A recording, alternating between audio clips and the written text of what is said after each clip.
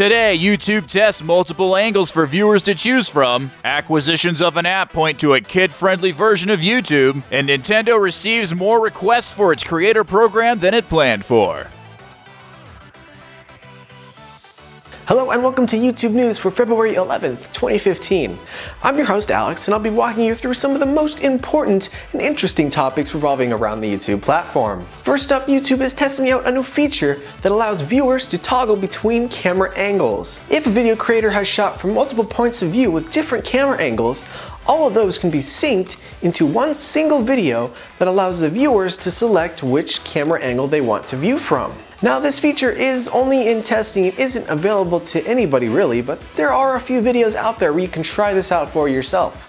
I'll leave a link in the description down below if you want to try it. Next up, it looks like Google is working on a kid-friendly version of YouTube and has recently acquired a company behind the app Toontastic. The app and many others by the same company allow kids and their friends to create videos with themselves as the characters so they can star in their own TV shows. And with those shows, they can share and send them out to their friends and family. The rumors flying around about this suggest that this is something that YouTube wants to implement into their own platform that they're developing for kids.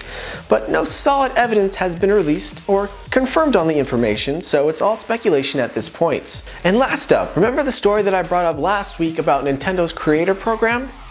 If not, click here to watch last week's episode and get caught up, because it seems that Nintendo wasn't prepared for the launch. Despite a ton of criticism from writers and YouTube creators alike, Nintendo is receiving a ton of program requests, so much so that they've actually had to extend their video review wait time to more than 72 hours.